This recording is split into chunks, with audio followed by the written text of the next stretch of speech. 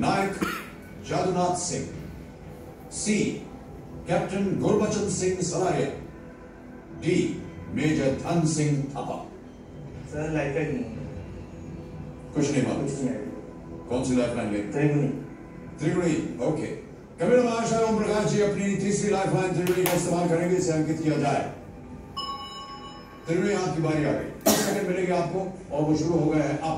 ये D major Dhan Singh Thapa है, ये गोरखा राइफल्स के थे और मेरा हॉबी है ऑटोग्राफ कलेक्ट करना। तो ये रिपब्लिक डे परेड में पहले चलते हैं जो फरवरी चक्र, तो इनसे मिलने के लिए गया था मैं, तब इनके बारे में पढ़ा था मैं। तो आप निश्चित रहिए, डी धन सिंह थापा परमवीर चक्र विनर है, 1962 वॉर में इनको मिला था। Thank you sir, thank you. क्या करना चाहिए? मैं डी मेजर धन सिंह थापा। जी सर। फाइनल उत्तर आपका? जी सर। ताला लगाया जाए computer ji. Is the right answer, well played.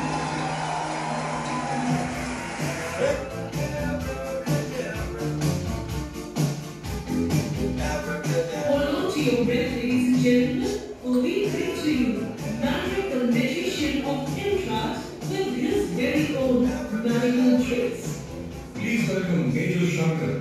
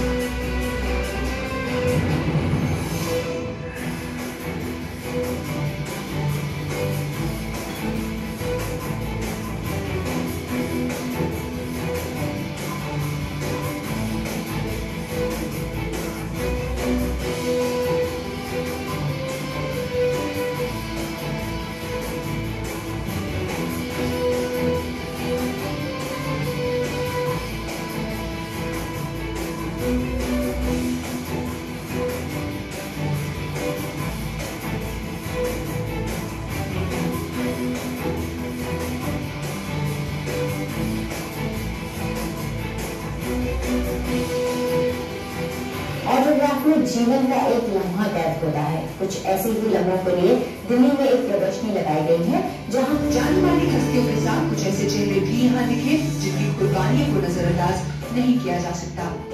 ये सबसे मेरा बेहतरीन ऑटोग्राफ है, क्योंकि जो बच्चे लोग हैं उनको पता चलना चाहिए हमारे लिविंग लेजेंड्स हैं, परमवीर चक्र विनर्स, क्रिकेटर्स वगैरह तो लोग देख लेते हैं और पहचान लेते हैं।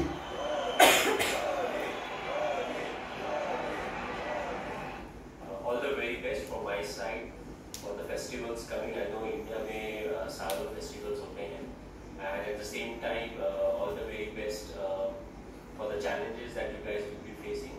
और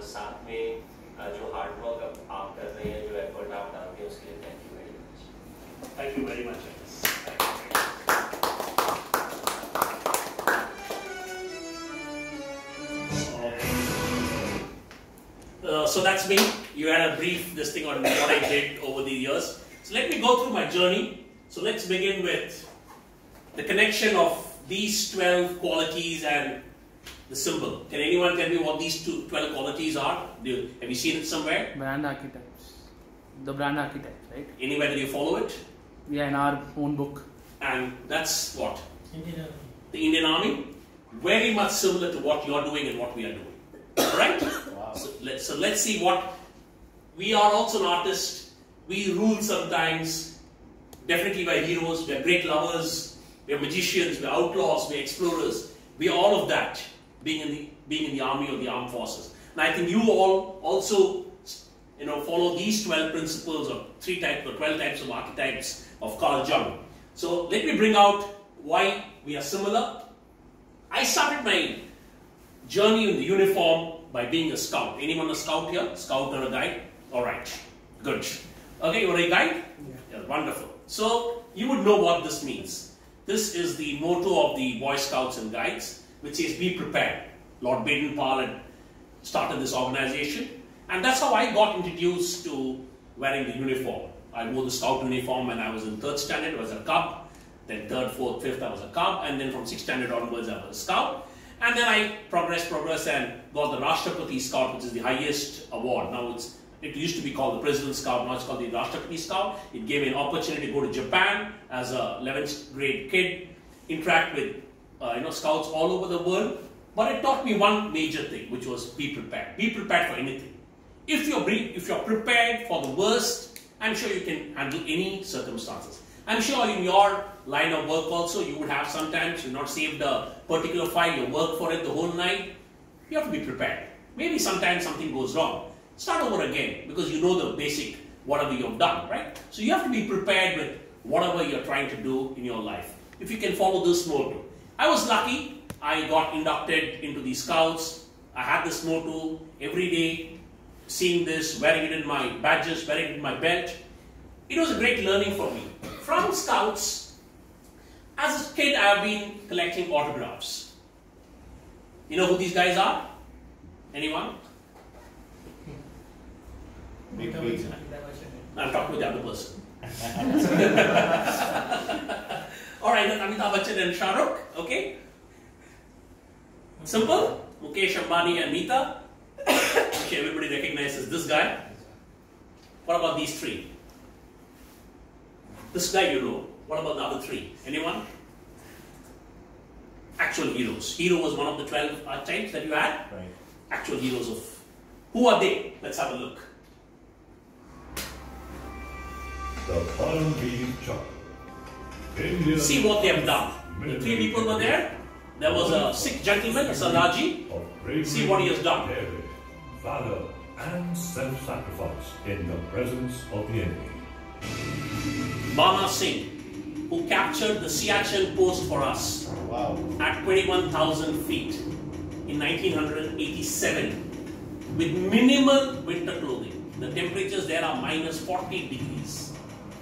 And he's the person who climbed 457-meter ice wall to capture the post, because of which today we are safe and sound and having a discussion. Bana Singh, who got the Paramveer Chakra, he's still alive, lives in Jammu. He was one of those three people who was with me. Who else was there? See, that's why he crawled, he closed in the advertise, he put the hand grenades and made sure the Pakistanis are, driven away from that side. And the second person there was a gentleman called Yogendra Singh Yadav from the 18 Grenadiers. I'm sure you have heard of Tiger Hill in Opvijay, Kargil. He was the man on 3rd and 4th of July 1999 who helped capture Tiger Hill for us. See what he did. Grenadier Yogendra Singh Yadav, he was from the 18 Grenadiers, was an infantry regiment, and he went beyond the call of duty. He got 3 bullet wounds, 2 on his arm and 1 on his leg, and still he destroyed 2 Pakistani bunkers, and because of which he motivated the others to capture the location, and because of which we ultimately, stopped the war. That was Yogendra Yadav. And the third person that you see is Sanjay Kumar from the 13th Jammu and Kashmir Rifles. I'm sure you've heard of Vikram Batra in Opvijay, who said Dil Mange More. He was along with him, again at about 4,500 plus meters. All of them, these two, Sanjay Kumar and Yogendra Yadav, were about 19, 20 years old, much younger to most of you all. But look at the gallant award that they did. He went in charge towards the bunker, which had a machine gun, and because of which the whole other platoon got inspired, and that's how they captured.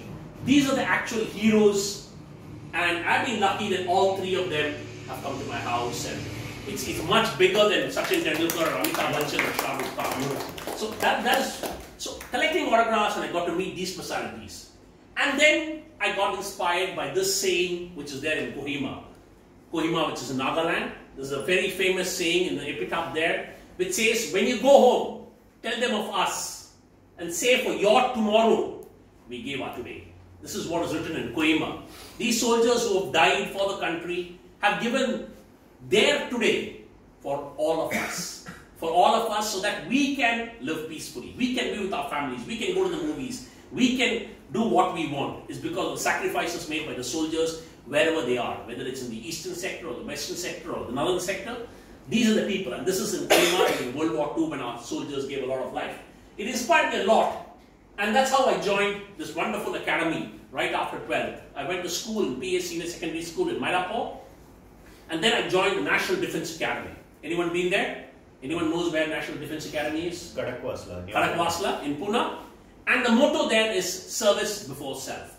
It's a 3-year training. I went as a young boy, wet behind the ears, 18 years old, and came out as a man.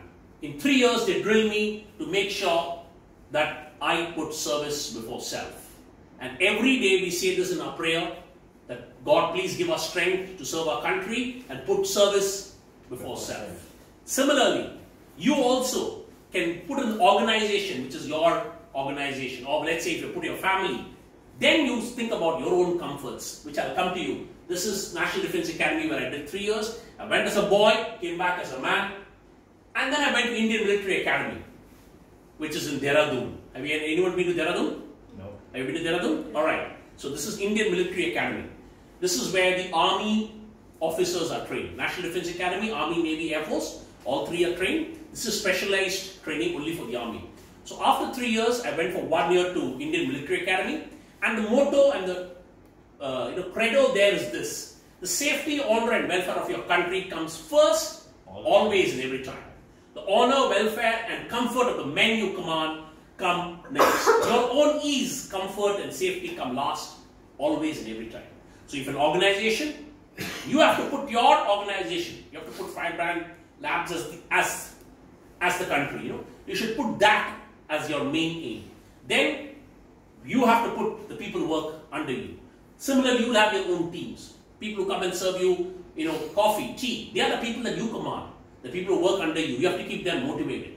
Your own comfort should come in last. Oh, my desk is not there. My leave is not gone. I have to go for this chutti. You have to make sure that everybody works as a team. And this is what they drill into us in the Indian Military Academy. As an officer, as a leader, you have to put the men who are under you always before you. And of course, the country comes first always and every time.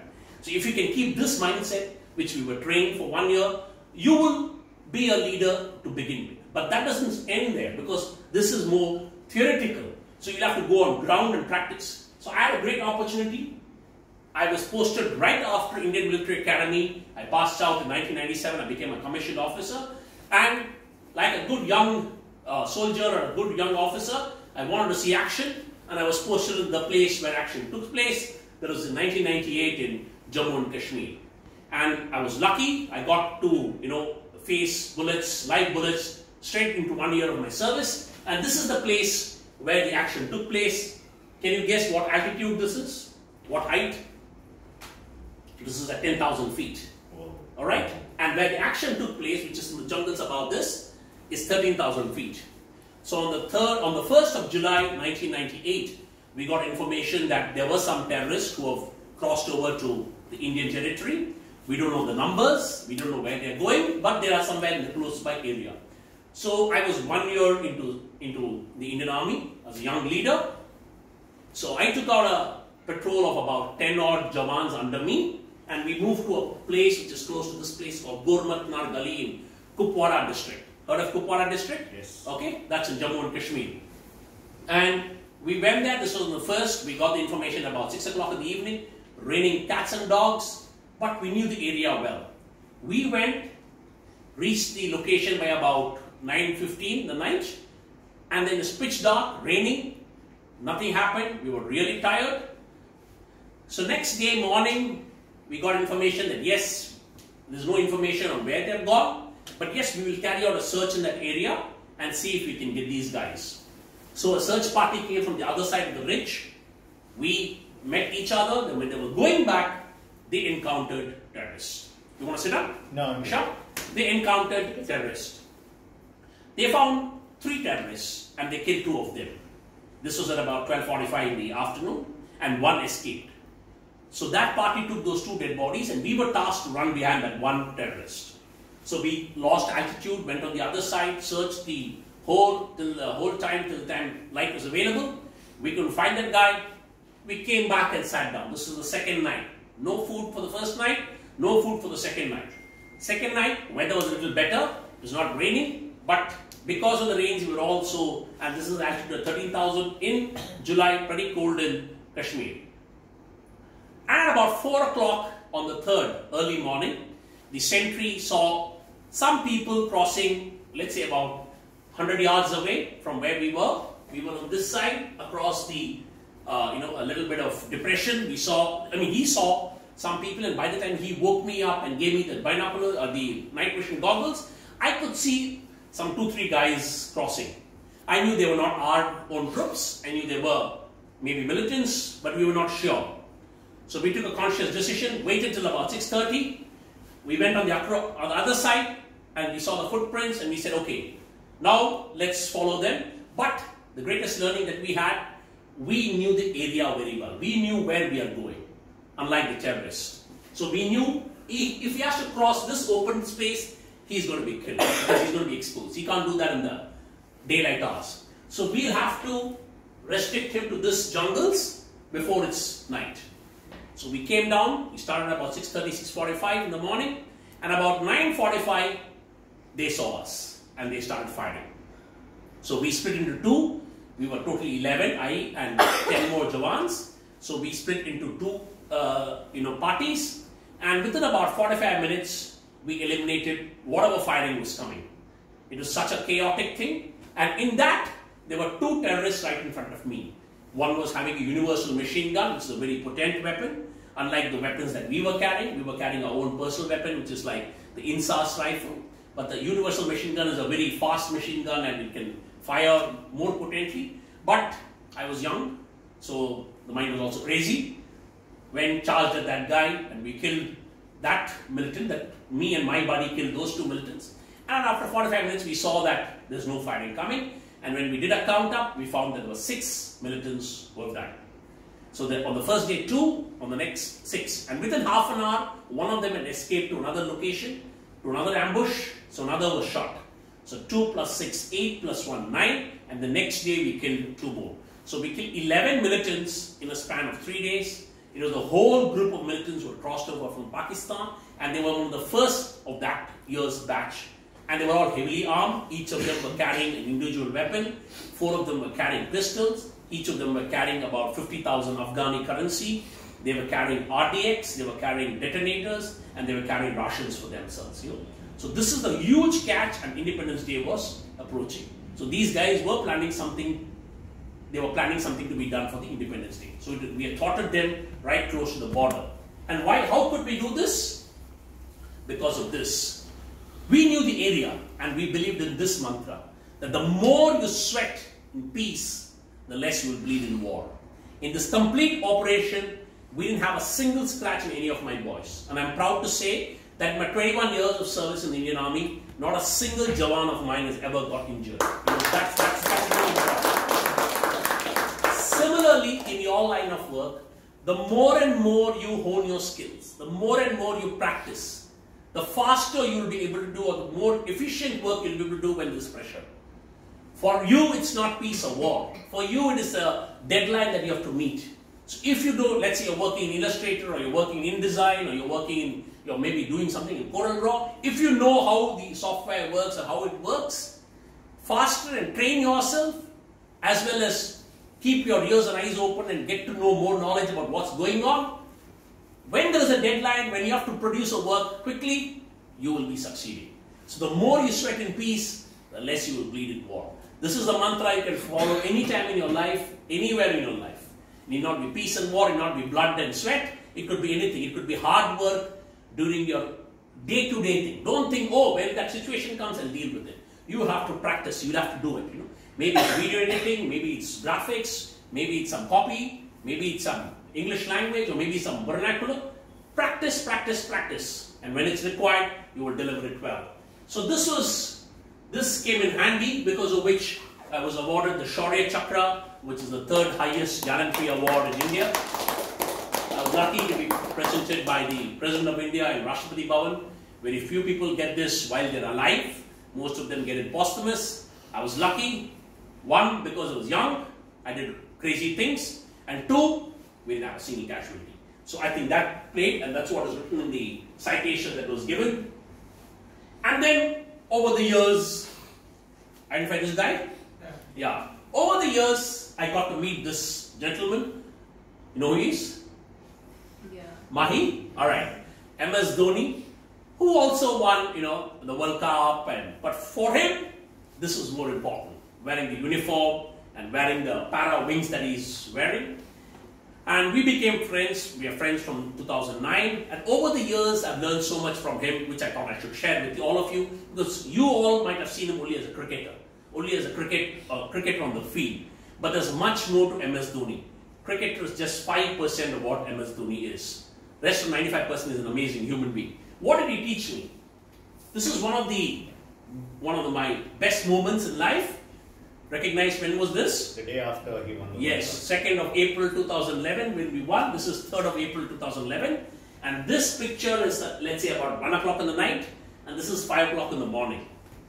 Super excited. India has won the World Cup. I'm holding the World Cup. I'm holding his medal. Taking a picture. We watched the whole match. I saw him shave off his head. We watched the match again on TV. 6 o'clock, he said, sir, मैं अभी सोता हूँ. I've got a photo shoot. I said, okay, I'll also leave because I'm also super tired.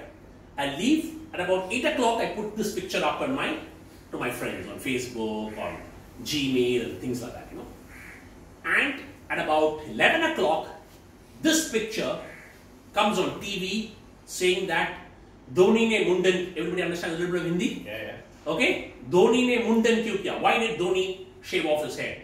And it says exclusive pictures. And I was shocked because people are calling me up and saying, wow, what a picture. Nobody has seen this picture of Dhoni being bald. The world has not seen this picture. And I was feeling so guilty, That here is a personal picture of mine, and this is his bed. Actually, Sakshi is sleeping on the other side, This is a personal picture. And this TV channel had put it up everywhere, and I felt so guilty that, this is something that his privacy has been breached, and what would Dhoni think about it? And there's no way that I could reach Dhoni because he also must be sleeping, and he had a photo shoot, huge security. But luckily, we had already coordinated that both of us will go to the airport together. I was supposed to come to Chennai, he was supposed to go to Delhi. And I said, if I come along with you in the airport, I'll get an easy route and there will be security and things like that, so there won't be any traffic. And I meet him at about 9 o'clock in the night. And everybody is like taunting me and saying, sir, aapka hi photo aa gaya, your photograph is there everywhere in the TV and all that. And I go and tell MS that, MS, I'm really sorry. This picture has come on TV and I'm very, very sorry this has happened. He said, sir, which TV? I said, which TV means? He said, which channel it has come? I said, it's come in India TV, it's come in India TV, and everybody is picking it up saying that courtesy India TV, and it says exclusive, exclusive. He says, sir, so why are you getting perturbed? I said, no, MS, this is a personal photograph, I'm really sorry, I have not given the picture, they just picked it up from somewhere. And he said, sir, but only if you watch India TV will you get perturbed, right? I have not watched India TV, I'm not perturbed. Here's the man who should be actually perturbed, that his picture has been put. But he simply took out the burden of my heart by saying, why do you get perturbed? Because this is something in your control, whether you want to watch India TV or not. The remote is in your hand. You don't watch India TV, you won't even come to know this picture is there. Isn't it? So that's what he taught me, this mantra that he taught me, that control the controllables.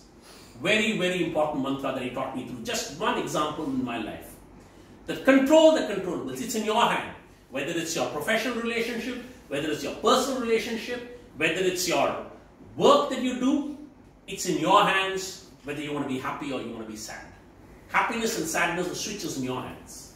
The remote is in your hands. How you want to be perturbed, how do you want to deal with life?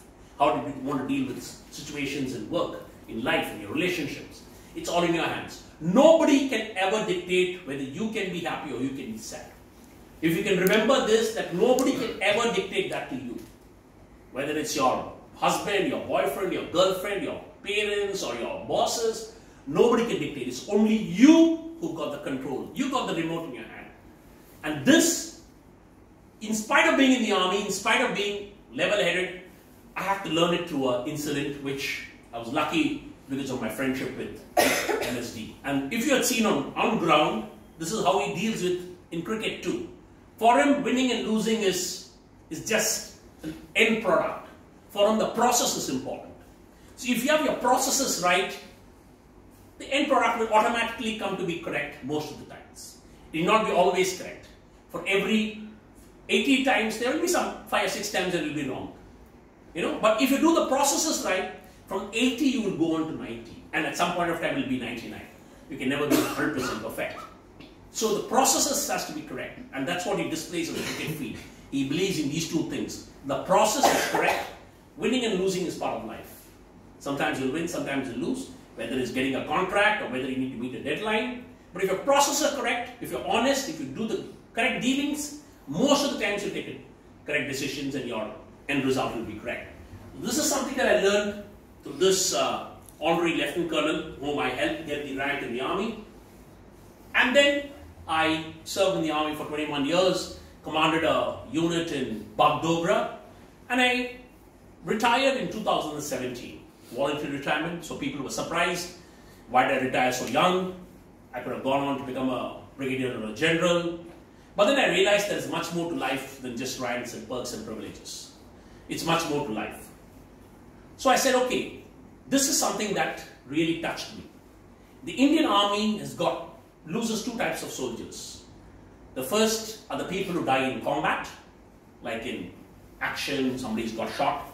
The other type of soldiers are people who die in accidents, suicides, medical conditions, fratricides. If they were, let's say, working in 5-brand labs, then it should not happen. But if it happens, I'm sure the spouse might get another opportunity, maybe to work here or some kind of compassionate posting. But in the army, we can't give anything to the spouse. Unlike other government, which railways, which banks, and the spouse also gets some kind of employment. And the spouse overnight loses everything that she had. The widow, she loses everything. Or if roti, kapra and makan, roti and makan just goes away. And we lose 2,000 jawans like this every year because of medical condition, suicide, fratricide, accidents, whether it's road accidents, lightning, drowning, snake bite, heart attack, suicide, another jawan killing another jawan. 2,000 is a large number. And unfortunately, these widows only get about 30% pension. To 60% pension, which is attributable to the service. That's about 9,000 to about 16,000 rupees. When I started interacting with these widows, I realized that the first and the only thing that they miss is not money. What they miss is the connect. They miss that nobody is keeping in touch with them. What generally happens is when the man dies, they get a lump sum money because of insurance and gratuity and things like that. So the girl goes to the in-laws' place. That's the only place she can go to. She's got 2 children who are studying in good school, maybe in PS Senior Secondary School when they were posted in Chennai. Now she has to go to some interior village because that's where the in-laws are. Most of our jawans come from an agricultural background. This 15-20 lakhs survives till about 2-3 years.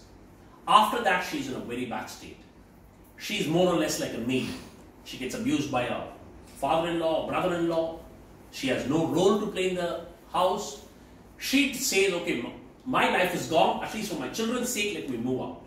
The army, unfortunately, is still corresponding with the address that they had of the in-laws.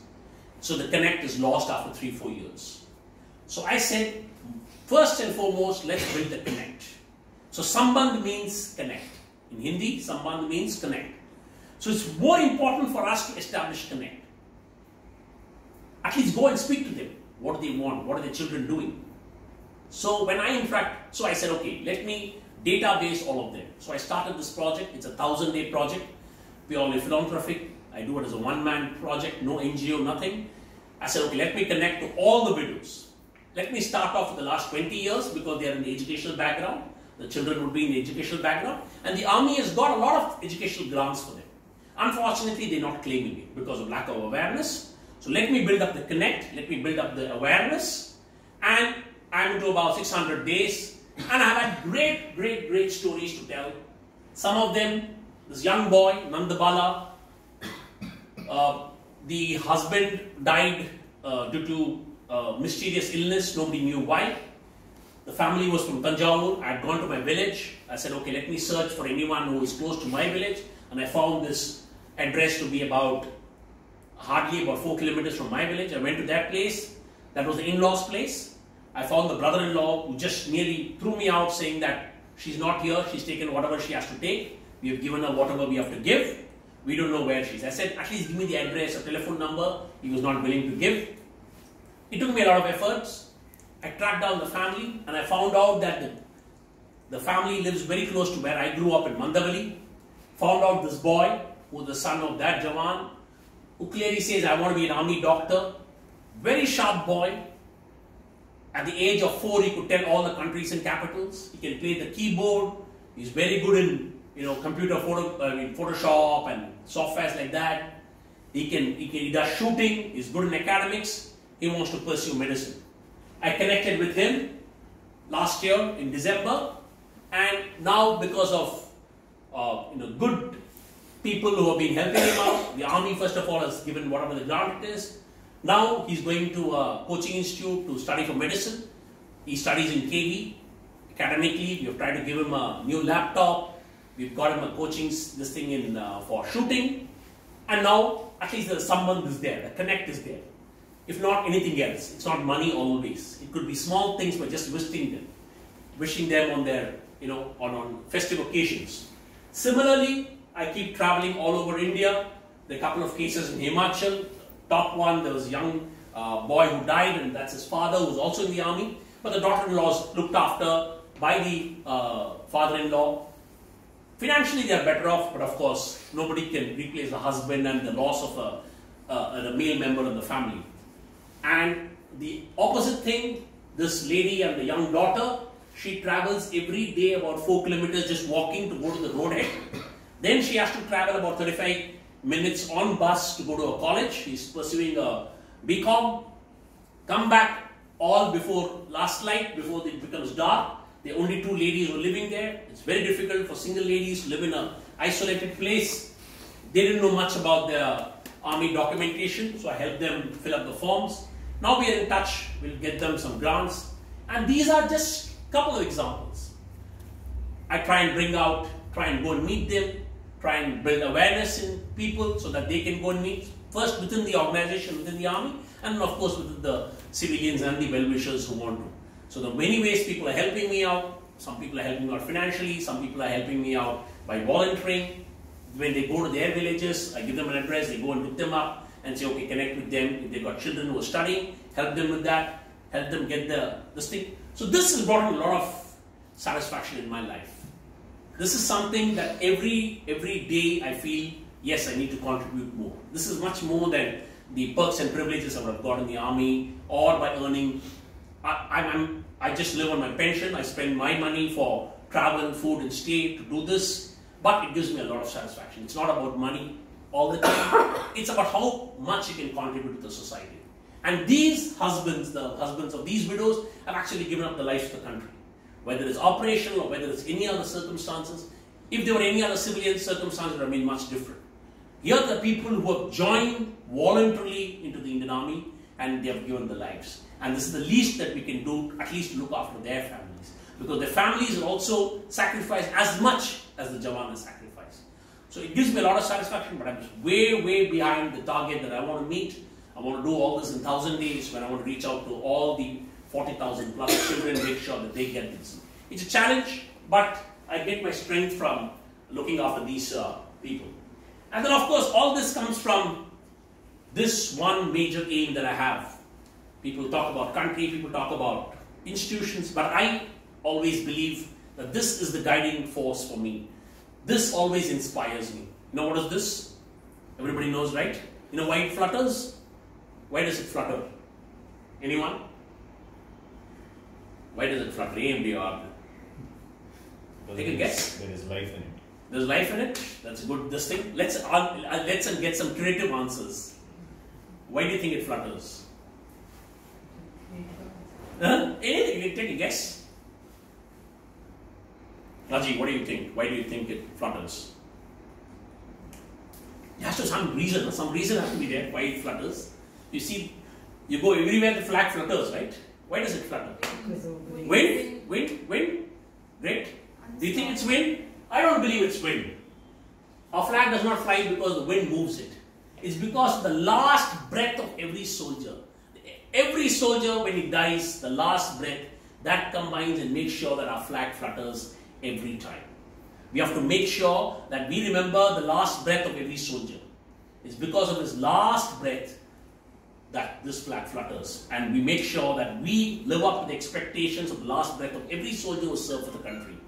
And make sure that we serve the only symbol that we have for India, which is the Indian flag. So I believe that it flutters because of the last breath of every soldier. And to substantiate that, I've got something here with me. It comes out from a bag here. And let's see what is there. I need 2 volunteers. I've got a small bag here and it's got some colors, ribbons. Okay? Come here. Okay, you come and you come. Raja. Yes. Okay, what colors? White. You want white? What colors? Green? Okay. And I keep this. And you see that this is empty? Alright? Are you sure this is empty? Yes, Raja? Okay, I'll put the saffron first inside. Okay? Then I'll take the white and put it inside, and we put the green inside. Okay? We see, put all this 3, and then we say the magical words. What shall we say? I will say Jai Hind, and you'll all say Jai Hind. Alright? Jai Hind! Jai Hind! I can't hear you well. Jai Hind! Jai Hind! Jai Hind! Jai Hind! Jai Hind! Jai Hind! Right? So you can hold this, you can hold it, and you can see there's nothing here also. Alright? So this is what inspires me, the Indian flag, and I think it should inspire all of you, that this symbol of our country is what we should all work for, whether it's in the civil, whether it's private, whether it's the armed forces or any other phase of life. Thank you very much for listening to me and let me tell you about my story and about my love for the country. Thank you very much.